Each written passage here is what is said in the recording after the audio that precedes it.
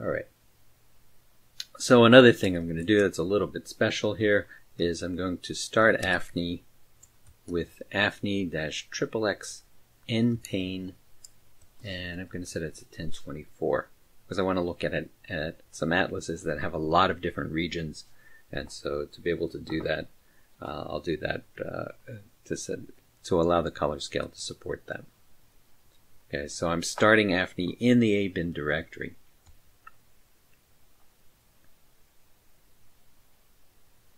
Okay, so I will choose one of the data sets in my AFNI distribution directory, and we can go through these, go through the list here. So you'll see I want to use the AFNI 152 T1 2009C, and looking at this, I can see that well, this is the one that comes from AFNI. We actually have a couple more of these. If I scroll down some more, you'll see I have one with almost the same name, 2009 template.e.gz. This is the same thing, except this has been unified, and then this is one that has 5 sub-bricks with skull on and skull off and mask. So this is the one that we will generally use with @SS Warper. So let's just use this for now.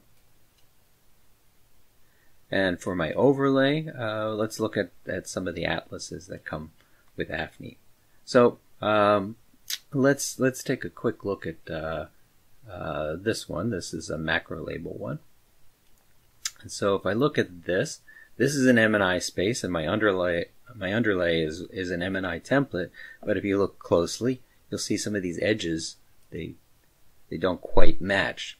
That's because there are a lot of different AFNI templates. This macro label atlas was actually made for the N27 dataset, not for the 2009C template. So you have to be careful that you may not get an exact match if you're using an atlas that wasn't made for a particular template. The AFNI A is a different space completely than you'll see it's even farther off. That's because this was made for the AFNI Anat space, the macro label 1.8 version from Mike Oppenzilis. So it's even farther off. So just be careful that you're using an atlas that's made to go with a template. But I'm more interested today in showing you the Glasser Atlas. So let's scroll down, and here is the Glasser Atlas from HCP group. This is a WashU group that did this, and we've put it into a volumetric space here. Okay, so we'll just use this. And so this is our starting atlas. You can see right away that atlases show this in the overlay panel. They'll show a label there. As I click around, there will be the label will be updated. I can also right click on the grayscale bar and turn labels on there. Maybe I want to make that font a little bit bigger. And as I click, both this area and that are updated as I go. Right-clicking on the image viewer in any of the image viewers will give you some other choices. So if I right-click, you can see some things like jump to AFNI. If I want to jump to a particular AFNI coordinate, a coordinate in AFNI space, I can do that through this. And this asks for me to enter the AFNI coordinate in LPI order. Now the order here is RAI order. This is just RAI and LPI are connected just by the X and Y are negated. So if I wanted to go to exactly this location, I would have to just take the negative of that. So if I do 62, negative 22, and then 22, then set that the cursor doesn't move because I'm still at that same coordinate. But usually we do this from a data set that could be in Telerak space, it could be in MNI ANAT space, and AFNI will figure out how to get to that coordinate, to an MNI space coordinate in LPI order. If AFNI knows what space the data set is in. So a small comment here is that if you have nifty data sets from other sources, from SPM or FSL or from wherever, the space may not be noted properly. So in Nifty, you have S-form codes and Q-form codes that say where the data set, what space the data set is in. So if it's in 0 or 1, these are in kind of, if they're in 1, scanner coordinates. If it's 0, it's unknown. If it's in 2, it's been registered to something, so that is a kind of an ambiguous code. And 3, if it's 3, it's Telerak space, and if it's 4, it's MNI space, and we have a new one. 5, it's some other space. So if it's marked correctly, then AFNI could potentially know how to get to MNI space. So it knows how to get to MNI space from MNI ANAT and if it is already in MNI space, as these are, or if it's in Telerak space or a variant like TTN27 space. Small note there for how to get to an MNI coordinate given a data set. Just be careful that your data set is marked appropriately as being in a certain space, and you can check that with that 3D info command that I talked about before. Alright, so let's do some more fun things inside the AFNI GUI. If I right click again, I can do things like go to Atlas location. Now this brings up the centers of the Atlas region that we set for our AFNI Atlas colors environment variable. So this is the default one that I've set using that command I showed you earlier. If you didn't do that, then you would just see TT Atlas here. I'm trying to phase away from the Telerak daemon, the TT Atlas, so to something that works better. So if I take any of these regions and I say I want to go to this, it will move me over to that region. So you can explore and see what these different regions are, and it's very easy to use like that. And so these centers were just calculated as internal centers for these various regions. All right, so some other fun things to do in the AFNI GUI. We can look at Atlas colors. Okay, so here it's populating this list of regions, and we can go to any particular one and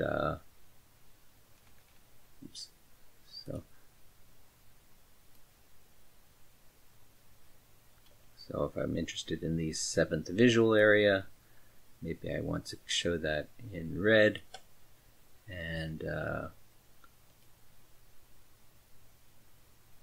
see, so I go over here, and I've got to find my 7th visual area here too.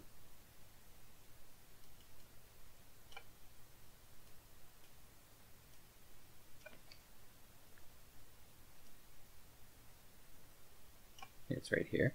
Okay, so okay, this is shown in red now, but I have the overlay set on anyway, so let me turn off the overlay, and you can see that this is, I can see just that region by itself. Alright, so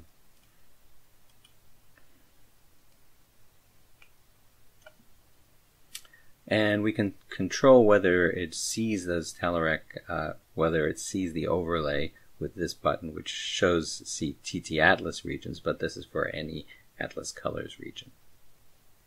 Okay, I'm going to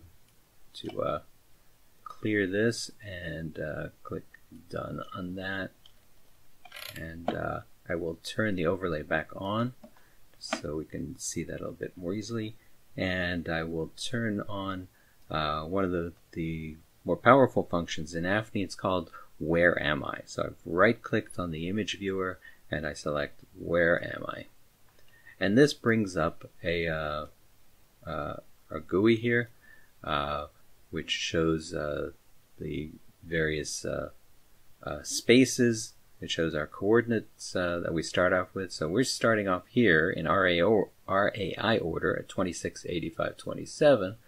And here it shows it in LPI order, in MNI space where we are. So as at LPI order is at minus 26, minus 85, 27.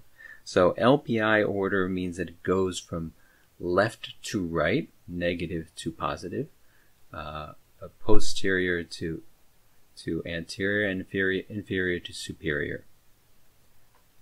This is the exact opposite of how other groups call that particular order. Other groups may call this RAS order.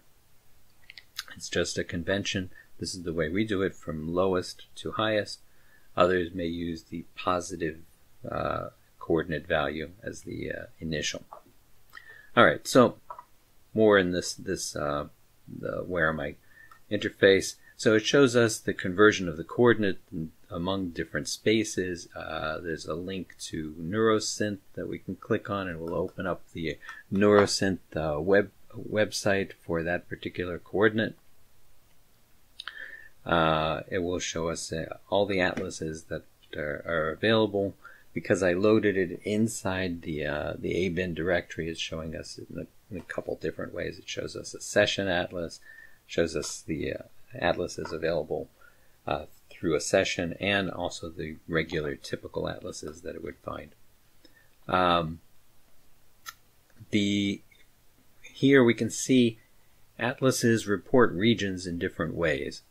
So the macro label atlas here shows us we're in the left middle occipital gyrus. The other version of the macro label is the same thing through a simple transformation, but the Glasser atlas says that we're in the 7th visual area. But it also says, so atlases don't agree where you are because they're all made in different ways, and transformations among all of these are approximate in different spaces. So there's not they don't agree on the names of the regions, and so we can't be sure that we're in any particular region depending on who defined it and how it was defined. So we give you some choices. Not only do we give you lots of choices for atlases, we also give you choices that regions nearby may be actually where this voxel is for a particular subject. So here we see that within 3 millimeters we're at this region called PGP. 4 millimeters away, the intraparietal 0 region. 5 millimeters, the V3A. And we go out to about 7.5 millimeters. This radius around every voxel is available. Is able to be set in your .afni RC file. So lots of different atlases that you have the choice. You can choose which one to use. There are different formats for these atlases. Some of them are like these. You can have atlases that are probabilistic. This is a gray-white matter probability. So there's a 70% probability based on the way this cytoarchitectonic atlas was made that you're in gray matter, and a 24% chance that you're in white matter. The percentages don't always add up to 100%. That depends on how they made the probabilistic atlas. And when we have these MPM atlases, these are the maximum probability map atlases. So for they're calculated using probabilistic maps. So how do you find the overlap of every region at every single voxel, and then you find the region that has the maximum probability for that particular atlas. This depends on a lot of different factors, on their subjects and on how the alignment was done. So we have all these different choices. At the bottom here, I've demoted our traditional Telerak daemon to the bottom of the list. This is the TT daemon, and so that is shows a different set of regions. All right. In AFNI, you can also use regions in the Draw Dataset plugin. So if I right-click on an image and then I select Draw ROI plugin, I can use it there, or I can go to Define Data Mode and select Draw Dataset. There's a separate tutorial on using the Draw Dataset plugin. Just briefly, here is where you would choose an atlas. Here you can choose it among different atlases, and so you can find which atlas you would like to use, and then bring in the atlas regions. This has many of them, so if I click, you can see there's a big list. Or I can right-click next to this and then scroll through the list, and then select a region here to be loaded, and I can then edit that in the Draw Dataset plugin. And so I can use a modified version of an ROI there. So a couple different ways to use atlases. We'll continue on with more things about atlases in the next video.